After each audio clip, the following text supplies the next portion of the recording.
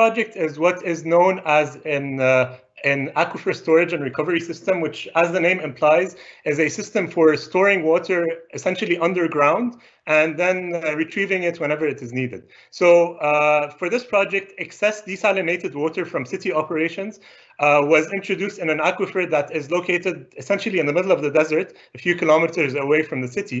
And the idea or the challenge for us here was to design an optimum solution or an optimum operation scheme between infiltration and recovery in order to ensure that this water, the water that is introduced into the aquifer, is not lost into the depths of the aquifer, and at the same time, whenever you need it, you can retrieve it easily from these recovery wells that were also constructed in the aquifer and pumped directly back to the city. So again, here, what we needed the most to simulate this model and come up with the optimal solution was data, was local data. On the next slide, you can just see some of the examples of the data that was collected. We were lucky to have a lot of data for this project. Again, all of this data was introduced into a groundwater flow model.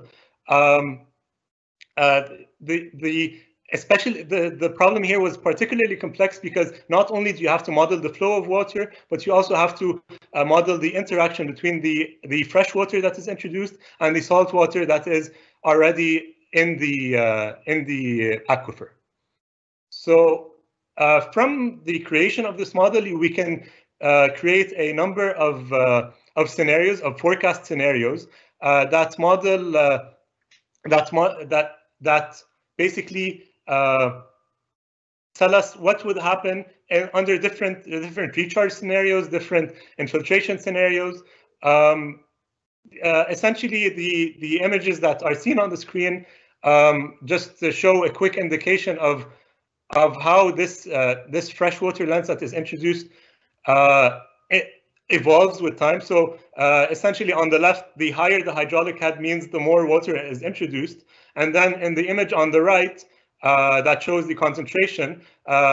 Concentration is represented by the blue water. So the more blue you have on the image, the more fresh water is present, and then that can allow us to design any mitigation measures as needed to maybe prevent the water from escaping too far into the aquifer or anything of the sort. So this was just one example of how us as engineers have a responsibility or have a big role in promoting the resilience of cities and promoting the sustainability of cities and their readiness in the face of emergencies.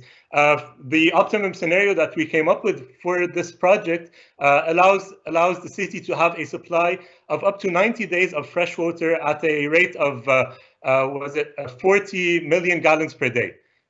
So that's what was important for us to promote the sustainability of the cities, especially in these times where, with climate change and many other factors, emergencies are becoming more and more common.